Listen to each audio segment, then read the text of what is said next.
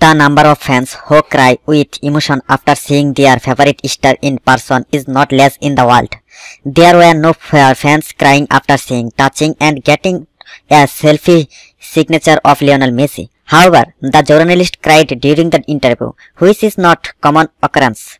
This time such a sense was seen in DirecTV Sports. The channel presenter, commentator and journalist Pablo Giralt cried while interviewing Messi. Interviewing Messi is like a dream come true.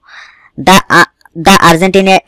Argentinian journalist said a few days ago, "This career and my life have taken me down unimaginable paths." He said on Twitter, "Yesterday I fulfilled a dream of mine. I met the player I love, the player who I gave me the most enjoyment. I feel so fortunate that my professional path has coincided with his."